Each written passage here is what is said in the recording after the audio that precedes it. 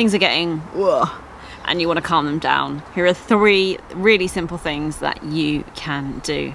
Number 1 is write and rip, and this is just as simple as it sounds. Take a piece of paper, take a pen, scribble down on the piece of paper whatever it is that's bothering you, and then rip it up. No one needs to see it. This is the thing that you can do. You can do other versions of this. You can make like a Play-Doh model of it and then just get rid of it. Get rid of it. Number 2 is 5, 4, 3, 2, 1. So when things are beginning to get close to exploding, we think of 5 things we can see. Look around us, count 5 things I can see. 4 things I can hear. 3 things I can smell. 2 things I can touch. And then 1 deep breath.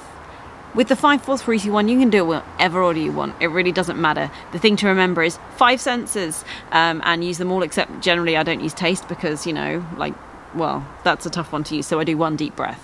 But yeah, just think of the senses, work through them. So if things are rising, then you can talk a kid through that.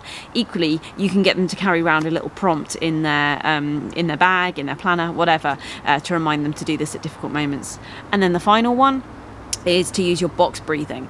So loads of you have watched my other box breathing video, but essentially box breathing is you breathe in for the count of 4, hold it for the count of 4, breathe out for the count of 4, hold it for the count of 4, and then repeat. So I'll just talk you through it. We call it box breathing because you're like in, hold, out, hold, and you can literally get the kid to draw it, or you can do it in sand or whatever you want in that moment, but it's like a box, and that's how you remember. It's super simple.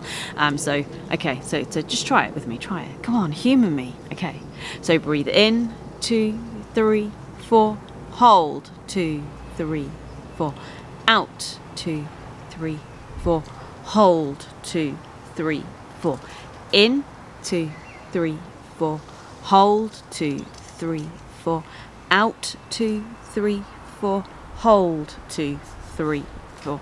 Simple. So 3 really, really simple things that you can use when things are about to kind of bubble over with anxiety or anger to help to calm things down.